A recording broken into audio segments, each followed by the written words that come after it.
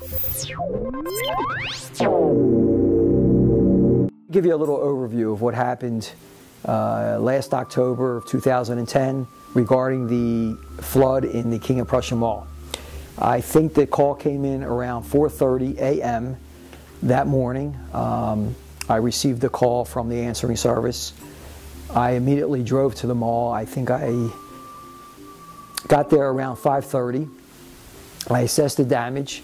I called into the office and we had crews on the way coming out, and I believe they arrived sometime around 5:30, between 5:30 and 6 o'clock. The first truck arrived with, I believe, about 25 or 30 pieces of equipment on it.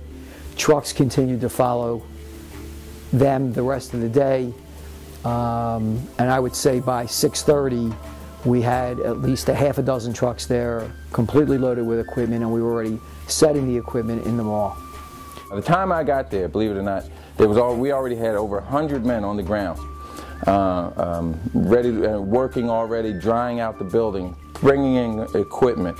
There was just so much activity going on. It was unbelievable. Every store on the first floor of the mall, I believe, was flooded. And that included JCPenney's and every other store, every hallway, every walkway, every store, the entire food court was underwater.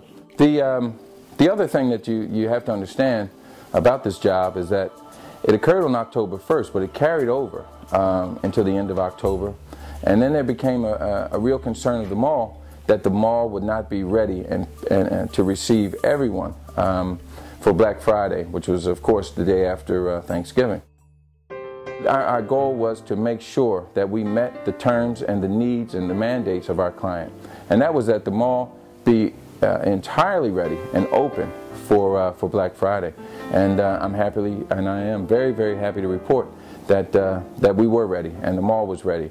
And it was a great Christmas season as a result of all the hard work that National Restoration and other companies as well provided on behalf of the mall. There's nothing that we won't do for our clients, and I don't think that you find that very often. I don't think there's another company around that would offer that kind of service, that would have that kind of response time. I tell you, man, I was so proud of our guys, how everyone set aside a large part of their lives for that next month and 2 months and the month after that, just to make sure that we met our commitment to the mall. And when it was all said and done, to sit back and hear the things that were said to us and said about us as a result of our hard work, I can't tell you how well that made us feel.